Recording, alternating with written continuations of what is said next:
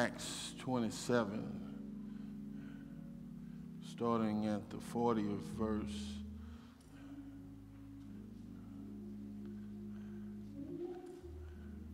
And then we're going to continue on and pick up a few verses into that 28th chapter. Acts 27, 40 through 44, and then 28. Amen. I do honor God for my wife and family. Amen. Come on, come on. Hallelujah.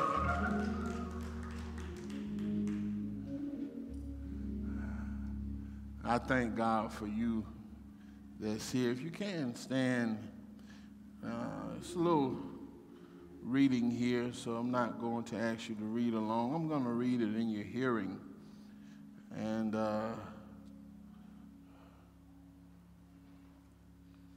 we'll commence after the reading of the word. And it says, verse 40, "And when they had taken up their anchors, they committed themselves unto the sea and loosed the rudder bands and hoisted up the mainsail to the wind and made toward shore. And falling into a place where two seas met, they ran the ship aground. And the forepart stuck fast and remained unmovable, but the hinder part was broken with the violence of the waves. And the soldiers' counsel was to kill the prisoners, lest any of them should swim out and escape.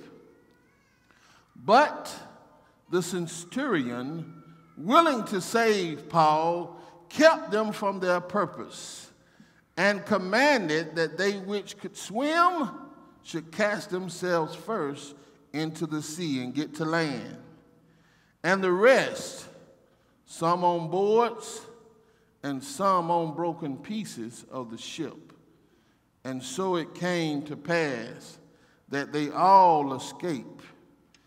escaped all safe to land." 28th picks up and says, "And when they were escaped, then they knew that the island was called, it says Militia, but it's called Malta.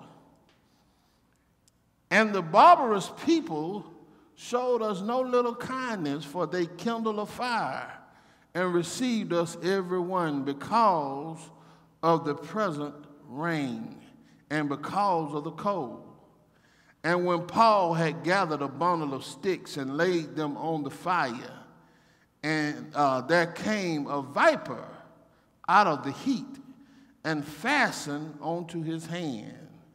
And when the barbarians saw the venomous beast hang on his hand, they said among themselves, no doubt, this man is a murderer, whom though he hath escaped the sea, yet vengeance suffereth not to live. And he," Paul, "shook off the beast into the fire and felt no harm. Howbeit they looked when he should have swollen or fallen down dead suddenly, but after they had looked a great while and saw no harm come to him, they changed their minds and said that he was a god." Want to talk to you this morning, this afternoon, for a little while from this topic, and that is, it was all according to the plan. Lord God, we thank you for this word now. We ask you to let this word go forth, accomplish its purpose, for it shall not return again unto you void, and we'll forever give you the praise, the honor, and the glory, for it is so. In Jesus' name, amen. You may be seated in his presence. It was all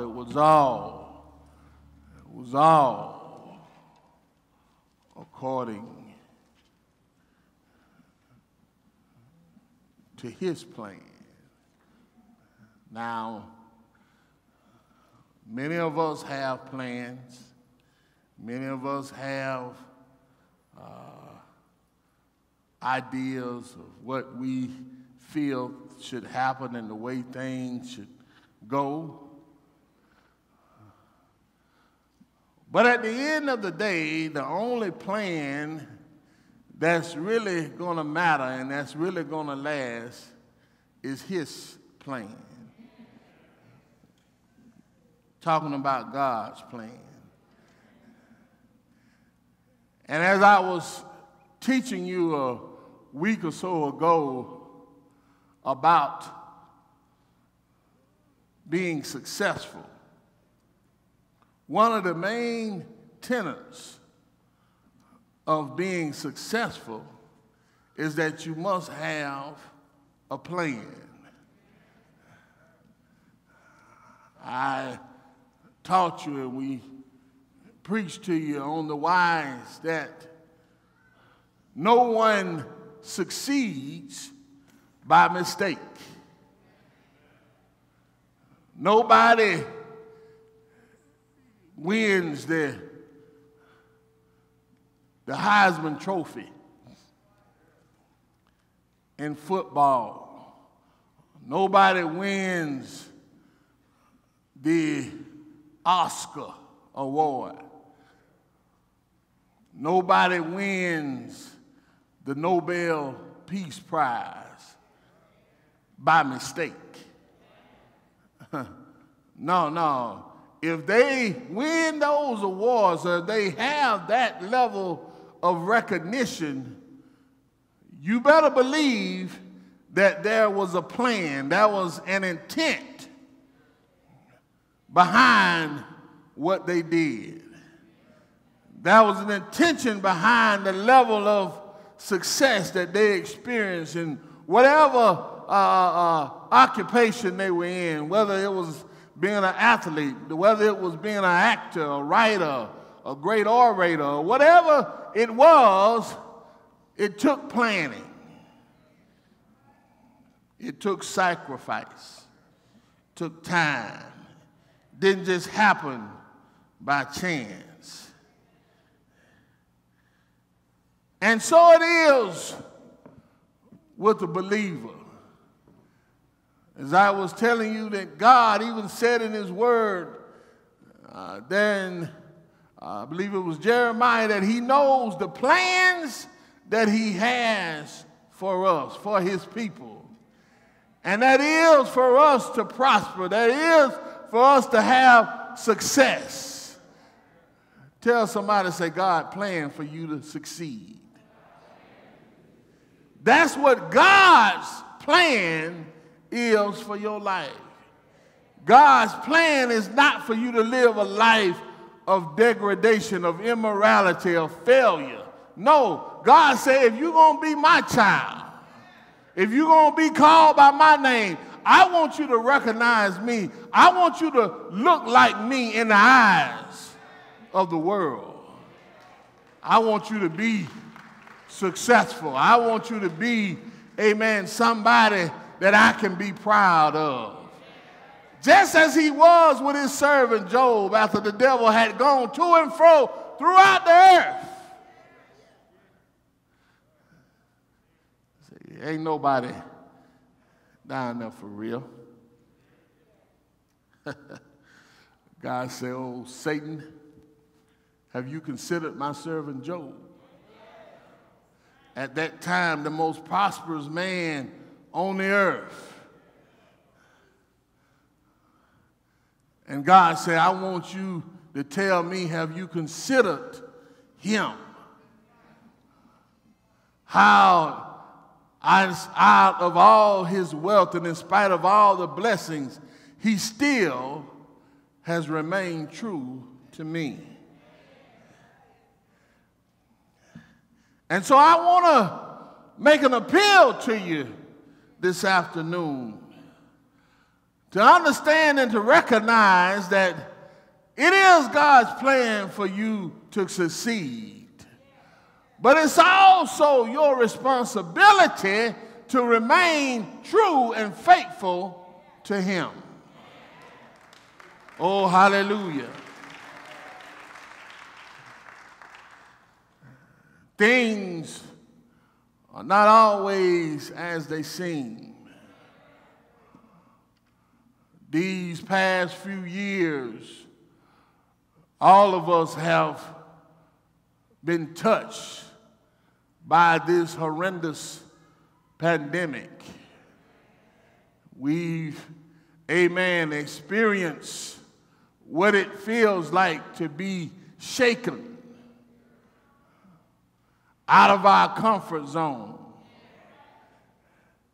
I just want to give you a picture of what it is, even after being converted, even after being a believer. It's some time that you got to go through to get to where God has you.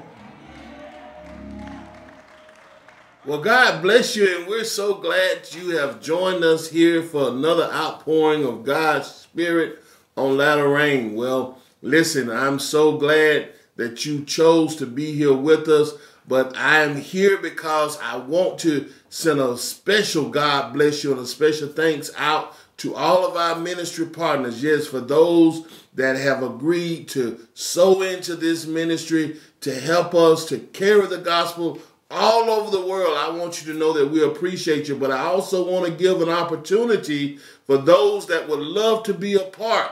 Yes, you still have chance. You still have time to be a part of what God is doing right here at Evangelical Faith Vision Ministries. So I want to give you that opportunity by telling you how to be a part, by sowing in, by joining us and taking the gospel all over the world. Just go to our website at www.efvm.org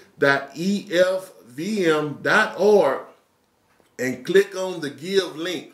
And listen, by you clicking on the Give link, you can just choose to sow into the ministry, or if you would like to, you can request one of our ministry materials, what God has given me for my messages and resource materials, or in our archive, we have messages and sermons from our founder, Apostle Isaiah Revels, that you can request also. However you would like to do it, we just do not want you to miss this great, great opportunity, because we want you to remember that this is still our year of divine destiny.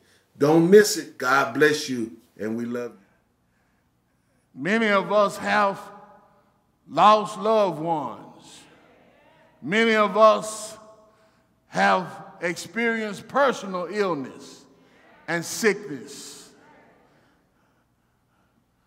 So I'm saying to you that God allows bad things sometimes to come our way for a purpose.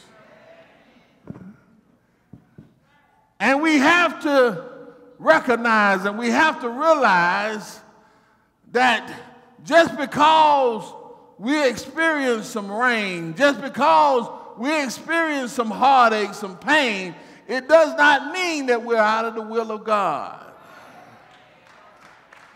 Amen. But rather, it could be that God is putting us through a test to see, will you hold on? Will you stand the test? Will you be faithful in spite of? Will you be true to me in the midst of the storm? I came to let you know that it was all according to His plan. Yeah. As a believer, it's important for us to know that in our lives, nothing just happens.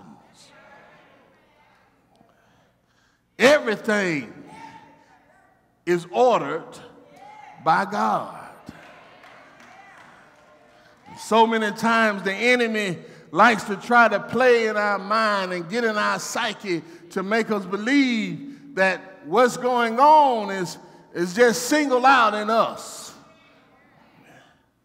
And all the while, God's saying, no, it's about me getting the glory out your life. But the sad part about it is that many times we miss that. We miss the fact that God wants the glory out of our lives. And just as it is with a diamond, many people don't realize that a real diamond starts out like a lump of coal. It looks all cruddy and looks all black. But it's over time and pressure and heat that diamond begins to come refined and reformed. And when you see it again, it looks, after it has been on the refiner's wheel, it looks shiny and glossy and pretty, and is one of the hardest materials that's known to man. But that's after it's gone through the press. After it's gone through the grind. After it's gone through the fire. Then you get to experience and see the true luster of what it was intended to be. I want to talk to you a little bit about Apostle Paul's very interesting character here in the scripture. As we know that Apostle Paul's life did not start as the other 12. In that he was not chosen by the master. He didn't walk the road to Galilee. He didn't spend time at meat and supper with the master. And because of that, so many of the early saints and the early Christians, they had a problem with Paul because they doubted, if you will, his authenticity. Oh, help me, Lord. I'm going somewhere. They doubted whether or not he was really Pastor Jerry, but what he said he was. Yeah, we know about Peter and James and John, and we know them boys, they was right there with him when they stretched him wide and hung him high. They was right there. But where were you at? How is it that you feel like you have a right to try to come now? Paul teaching us and preaching us about something that we don't really fully believe that you qualified. And then on top of that, Minister David, he come with this newfangled word talking about grace, preaching about the grace of Christ and how his grace was sufficient and how his grace covered all sins and how the law kept you in bondage. The law kept you in remembrance of your sins, but grace, hey, taught you about who Christ was and showed you the purity and the truth of his love. How in the world you, Paul, we remember you when your name was Saul. yeah, we remembered you when you were stoning Stephen. Well, we were stoning, but you wanted to hold the coats and let us do the work. We remember that. Now here it is. You want somebody to trust your words?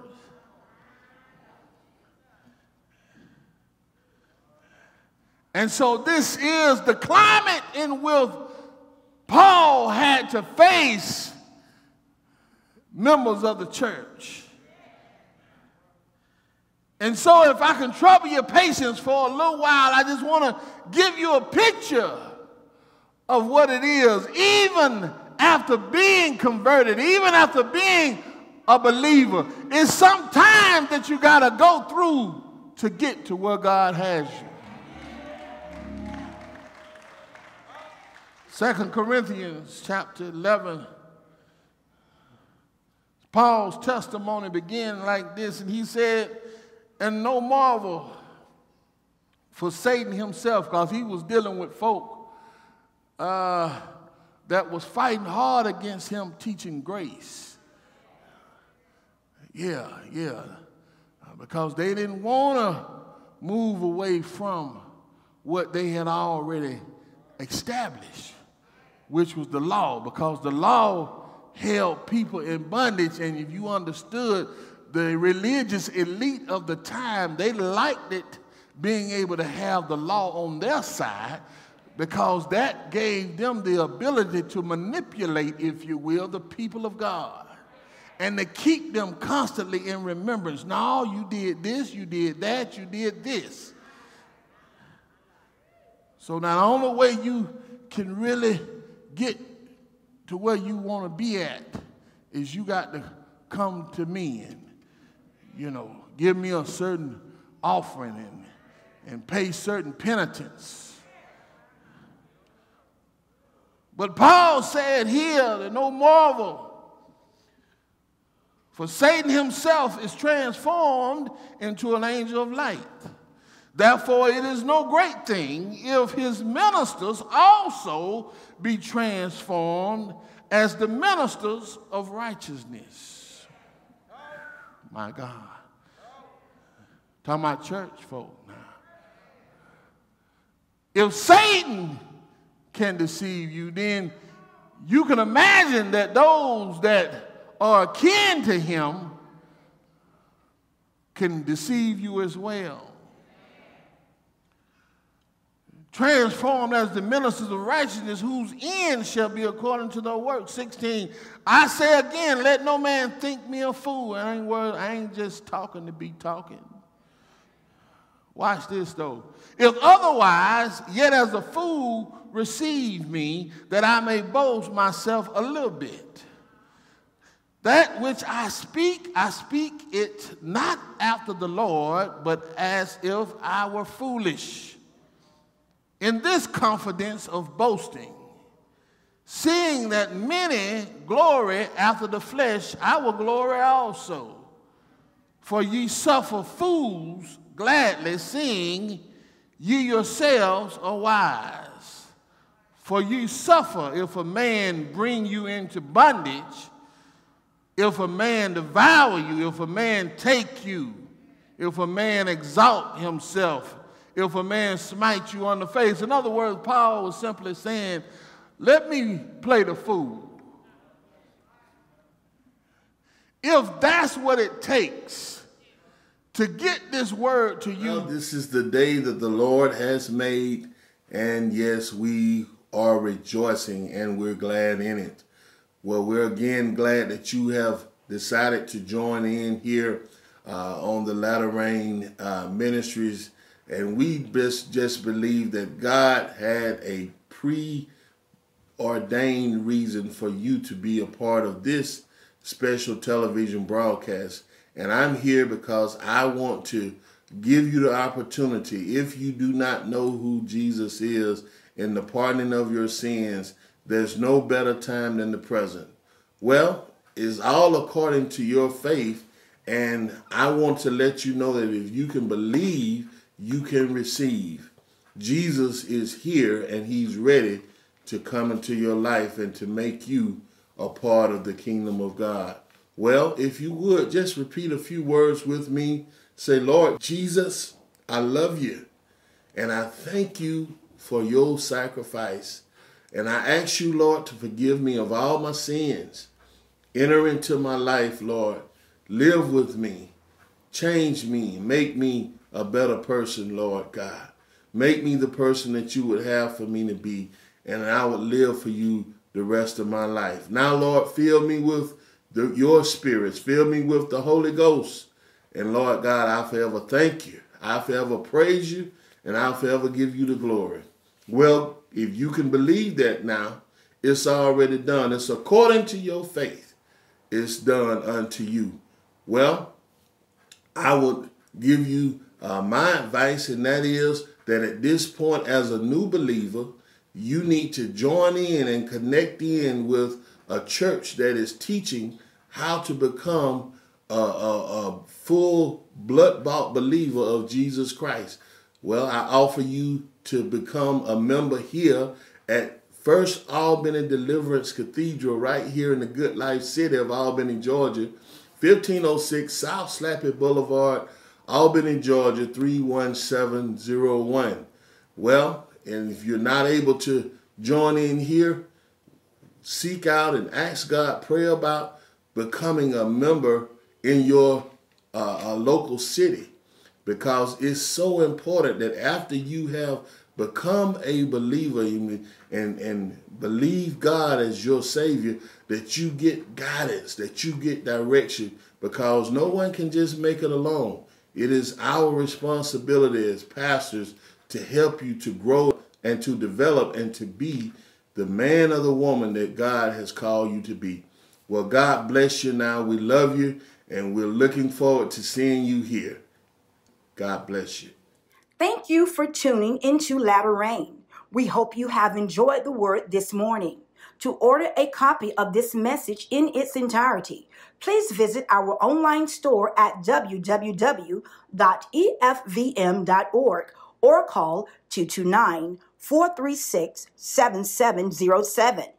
To partner with us on our mission to spread the gospel of Jesus Christ, please make a donation by clicking the Give link on our website or through the Givelify app.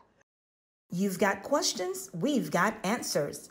Join us Wednesday nights at 7 p.m. for our life enrichment classes. Once again, we thank you for tuning into Latter Rain. Join us next week as we experience the outpour, the overflow, the latter rain.